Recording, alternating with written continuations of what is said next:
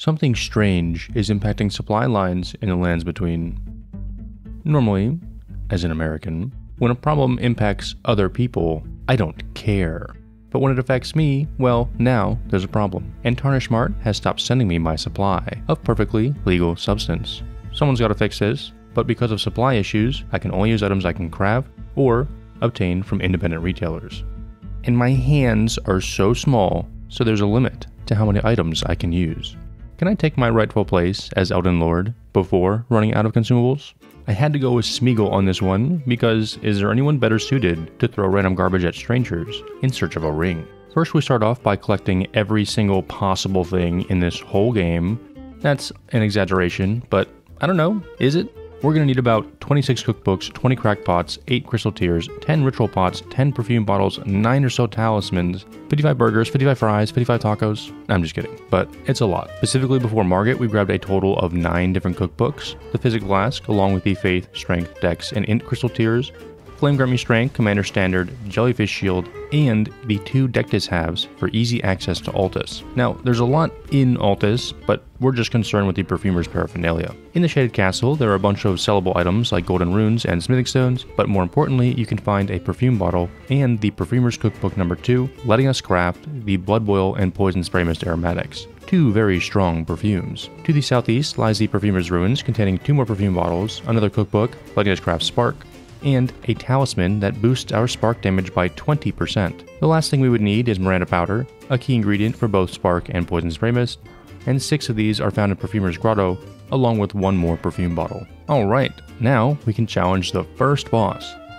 Buffs for Margit were pretty simple. I didn't have the fire tier yet, so this was just Strength and Dex, followed by Commander Standard, Flame Grant Me Strength, and then Jellyfish. And you can see just how much of a noob I am here. I mean, really? Jellyfish Shield before even entering the arena? Standard before Flame? What is going on? My consumable of choice was Spark Aromatic, and if you know anything about Spark, you'll know this was a huge mistake. But wow, look at that damage. Margit ended up taking 5 sparks to finish, which means for the rest of the playthrough, I would only have 5 left, and no more. Before fighting Godric, we were going to have to grab some crack pots. We can get a total of 18 right now. 3 can be chosen as your keepsake, 2 can be found to the left of the secluded cell bonfire in a corner behind some living jars, 5 can be purchased, 3 from Kale, and 2 from various nomadic merchants in Weeping Peninsula and Caelid. An additional 3 in Jarburg, where you can visit Mr. Bairn. There's 1 sitting on this extended tree branch in Caelid, 1 found in Groveside Cave, 1 in Carria Manor, and the final 2, that we can obtain, right now at least, are in hands down the worst mini-dungeon in the game, the Azurna Side Tomb. Now, normally there are 4 here, but since I chose the pot keepsake, it removes 2 from this area. While you're here, you should also grab the 2 ritual pots, so that you never, ever have to come back. Something else I'll mention is that between poison stones, pots, clumps, and poison daggers, there's nearly 100 instances of poison buildup that I have access to, which is a lot. And due to the way status effects work, it's pretty efficient to use them on just about every boss you can. So I wiped out this Caelid merchant's inventory and paired the poison with fire pots just because they're easy to get right now. Buffs are the same as the Margit fight, and this guy, man, he's the slowest jump in the whole game. But the minute I do consumables only, he suddenly enters the matrix and dodges 3 of my attacks.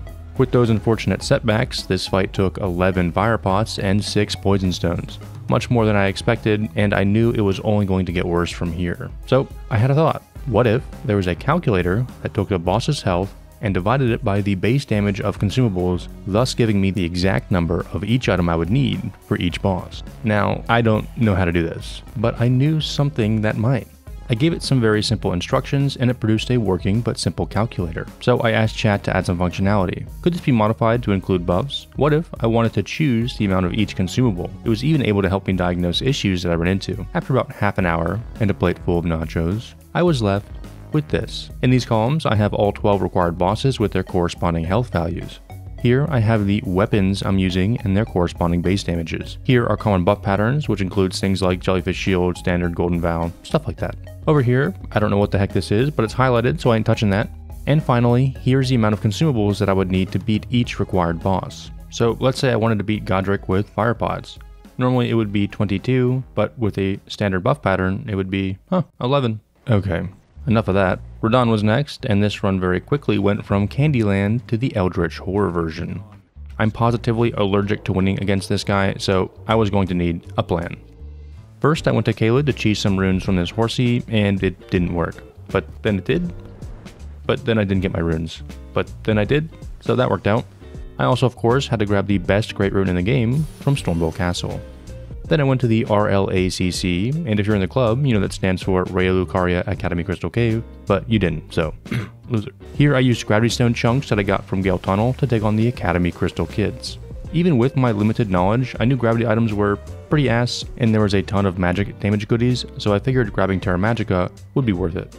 Next stop was to visit the sealed tunnel for the Smithing Stone Bell Bearing 2, allowing for the purchase of explosive stones, which I used to take down the Erdtree Avatar in Liurnia for the Magic, Lightning, and Holy Crack tiers.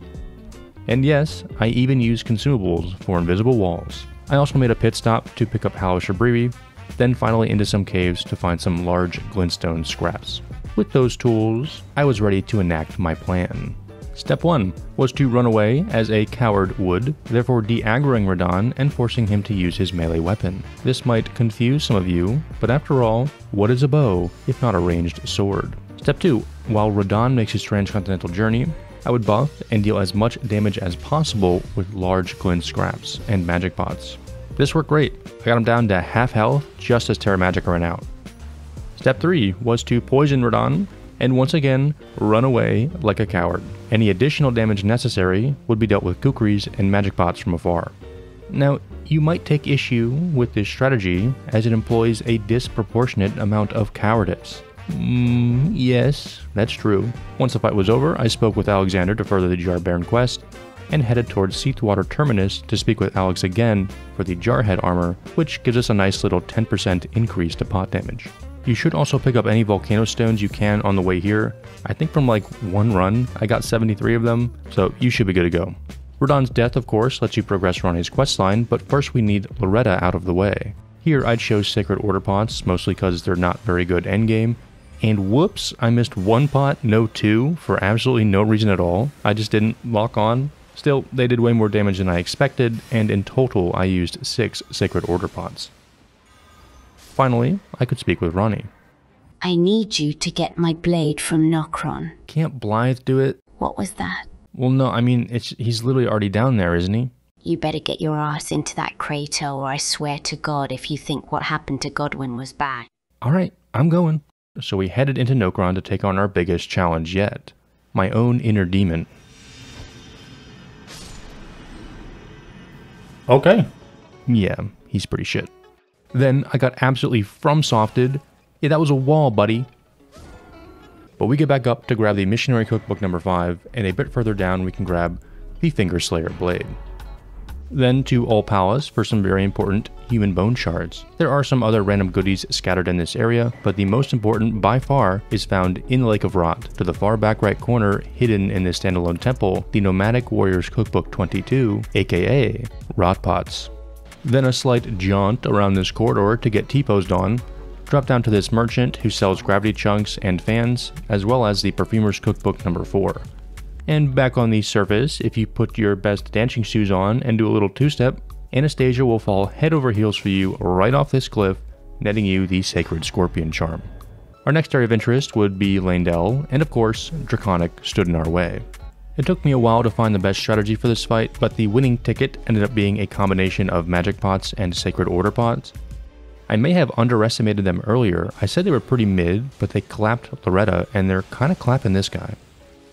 4 magic and 4 Sacred Order pots got him down to about 25% health. Then I just poisoned him with pots and clumps, and bada bing. In Leyndell, we can grab our 7th perfume bottle, our 19th cracked pot, and 10 Miranda powders, which we need for Spark Aromatics or Poison Spray Mist. Little side note, I'd love it if any future DLCs give us more insight into perfumers. I've always thought they were neat.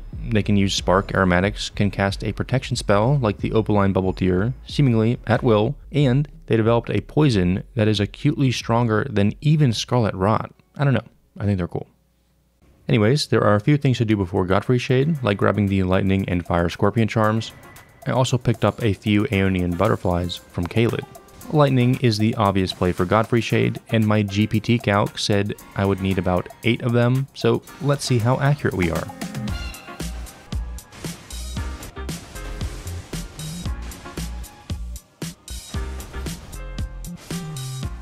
I would have loved it if every subsequent fight was as easy as that one was, but we're getting into the big leagues now, and Morgott stands as a metaphorical bridge between the early game bosses and the late game bosses. I could no longer just wander into these boss arenas with whatever trousers I happen to be wearing. So I backtracked a bit to Caria Manor to visit our friend Pydia. Oh, please. Unfortunately, by the time we got there, he was not among the living.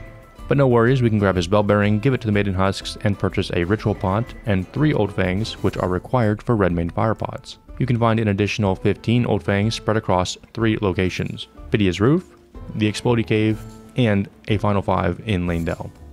Back to Raya Lucaria to subdue the Red Wolf using a combination of Gravity Stone fans and normal daggers. I always love fighting Red Wolf because its low HP bar makes everything you do look super overpowered. And right outside the boss arena, there's a balcony you can access where our final cracked pot is sitting in the corner. I then had to revisit Caelid for the Star Scourged Talisman in Fort Gale, the Armorer's Cookbook number 4 in Redmane Castle, and then I used 4 fire pots to fight the Putrid Avatar next to the Minor Erdtree for the Shrouding Flamed Cracked Tier. There was one final important task I had to do, which is accessing patches as a merchant. To do this, I would have to beat Bloody Finger, If it isn't Nereus. Huh, Nereus. That's a cool name. Thanks, Yura. Speaking of, I think Yura somehow skipped a few tiers in the Bloody Finger Hunter hierarchy. He technically does hold the title of Bloody Finger Hunter, but I think a more appropriate one would be Bloody Finger Tickler. This guy just doesn't do damage. He probably saved me 2 explosive stones, which I guess is better than nothing.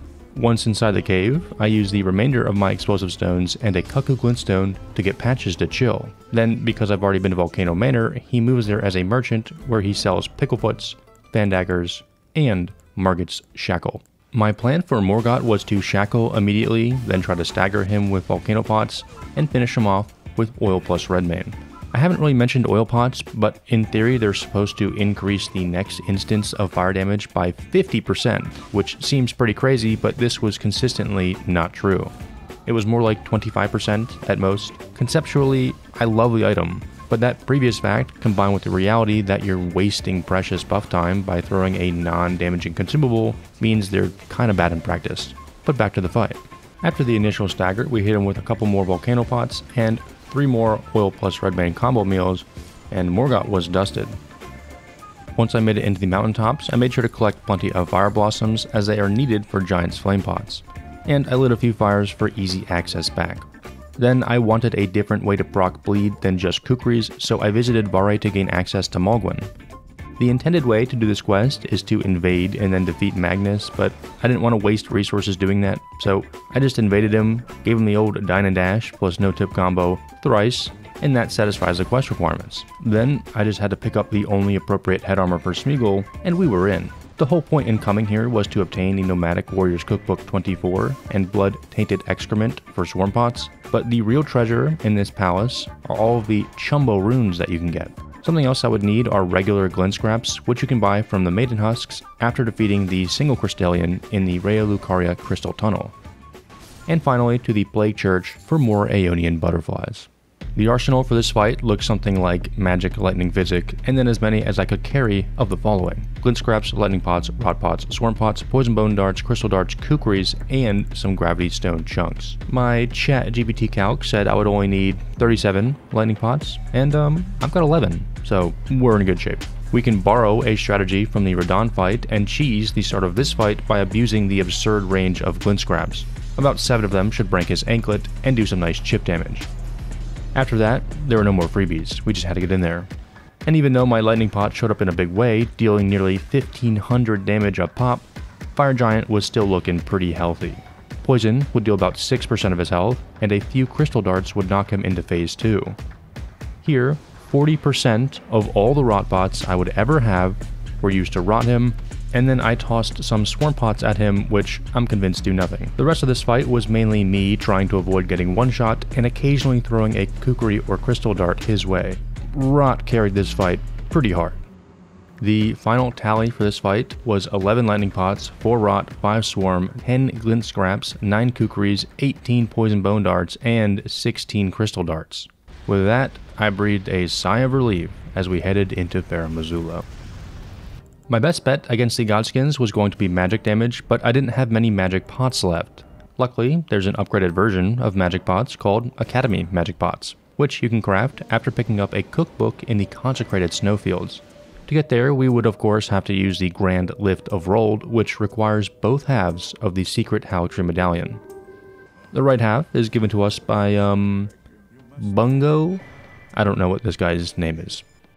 And the left half is atop Castle Sol being guarded by Commander Naill, who isn't quite as eager to give up his half as Bungo was.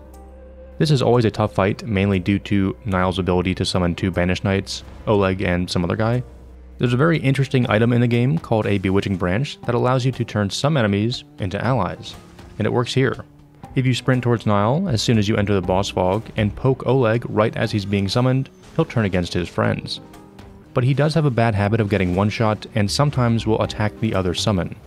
To fix this, if you bewitch Oleg and immediately run to the left, the other knight will usually aggro to you, placing the other 2 in a 1v1.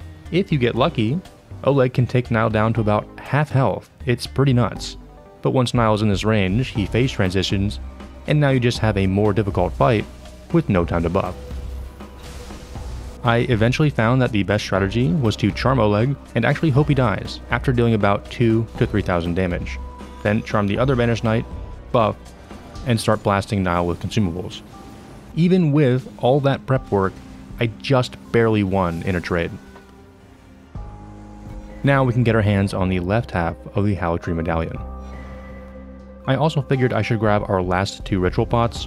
One is found in the sewers of Leyndell just before Moog, and the other is found in the second worst mini-dungeon, the Giant's Catacombs. Finally, I went through the Carrion Study Hall for the Stargazer Heirloom.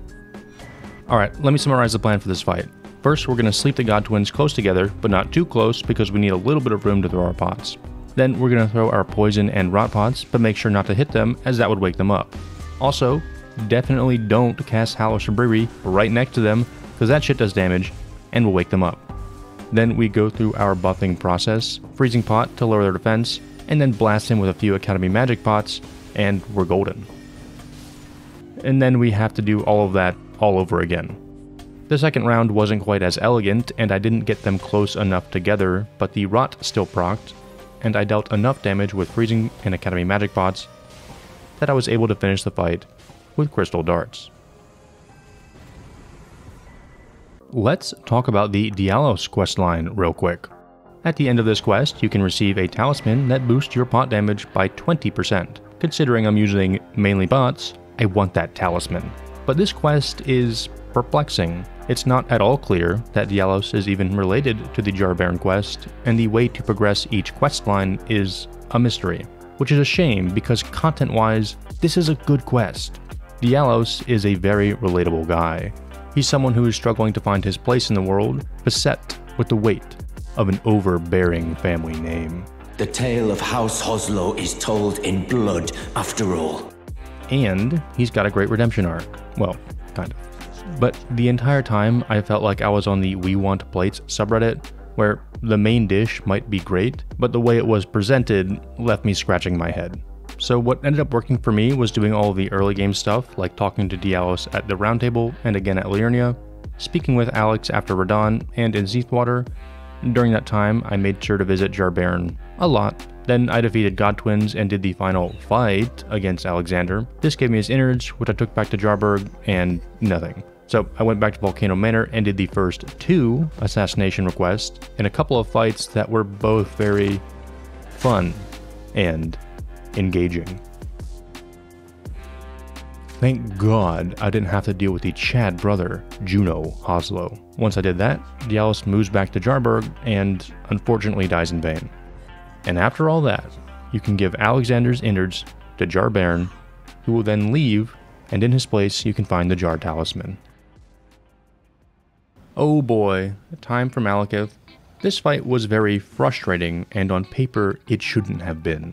Maliketh has a total of about 10,000 health, but really it's half that because he shares his HP pool with Gurrank, and Gurrank is barely a fight. Really, all I've got to do is take out about 5k health, which should be a breeze considering we only recently took down the 40,000 of Fire Giant. Anyways, the plan was to use Rancor Pots for Gurrank because both the item and the boss are equally terrible, and then rely heavily on poison and rot for Maliketh. The Gurring part went fine, but Maliketh wasn't so easy. His constant dodging and barrage of attacks made hitting him with pots pretty difficult. And even when I could get a pot in, they would often just miss, which would force me to reset the fight. Eventually, I found a way to no-scope his ass while he was backflipping over me during the initial phase change, and what game are we playing again? Then I needed to poison him, which was made much easier with poison bone darts. Rot plus poison would end up doing about 4,500 damage, just nearly killing him. Get him, please, just... Oh! What happens if this cougar doesn't kill him, dude? Huh? Yeah! Oh! Holy shit.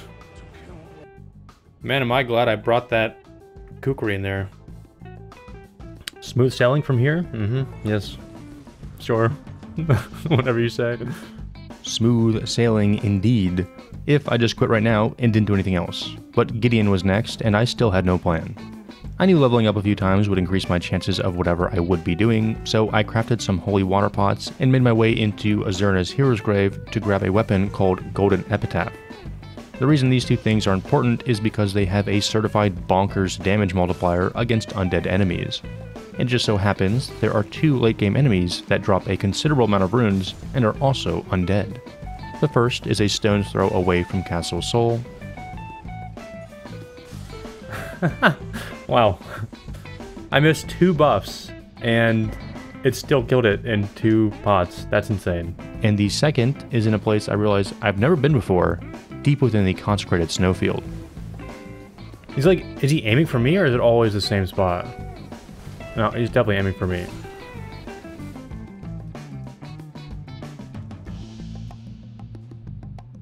This person's alive. How have I never... What is going on? Run in. Attack. Okay. Pickle. Did I get it off? I did. These excursions yielded me about 3 levels, and at this point, everything helps. Earlier, I mentioned being super worried about Gideon. This guy was going to dodge literally everything. Lucky for me, the Elden Ring deity himself, Gino, put out this video as I was brainstorming on how to beat Gideon, and he's a genius. There is 1 Frenzy Flame Stone that you can get just in the open world. You can craft them as well, but that requires defeating Sewer Moog. Then you just need a hard-hitting consumable. Gino used Spark, so I'll be doing that as well. What you gotta do is buff, then run up while Gideon is monologuing about how the oak-tarnished mob is trying to upset the proper order of things, or whatever. Then place your Frenzy Flame Stone down right in front of him, hit a buff, and start blasting him. I also oiled him up, which was overkill. But hey, better safe than sorry. Also check out Gino's channel. He's absolutely cracked at this game. Next was Godfrey, and we only needed to grab 1 item, which is the Ancient Dragon Apostles Cookbook number 4, found deep within Farum Azula. Sometimes when I was prepping for these fights, it felt like I was ordering sushi. I'll try Academy Magic. Ancient Dragon sounds good. You gotta go Volcano. GPT Calc said 13 Ancient Dragon Pots was the magic number. Now, we've only got 10, but that's fine. We can supplement the rest of the damage needed with whatever else we have lying around. Honestly, I kinda wish Godfrey was a bit more challenging. He's one of my favorites in the Elden Ring cast, but for being an Elden Lord, there's no sense of trepidation. He's kind of just that small hurdle between Gideon and Radahn. First phase was easy peasy. In the second phase, I got hit by the longest range grab I've ever seen. Oh, you see that reach? What is that range? Are you out of your mind? Well, there's a freebie.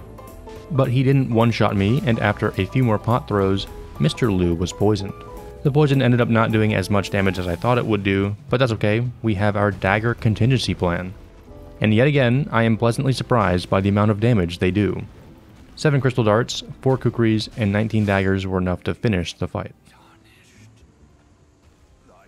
Whilst prepping for the final fight, I may have stumbled into a conspiracy. Do you notice a common thread between these 3 images? That's right, it's rope. There is a whole series of consumables that I haven't used in this playthrough called roped pots, which are the cousin to their throwable counterparts, It's not that I didn't want to use them, or that they're useless. It's because rope, or string, as the game calls it, is impossible to find. In fact, the only way to find string is by murdering demi-humans by the hundreds.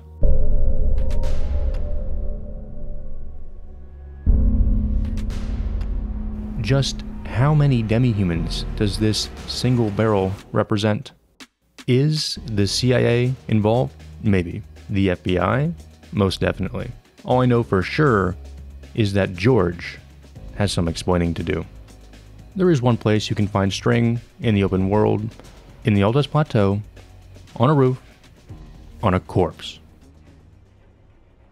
We would need 2 more items before the Radahn EB fight.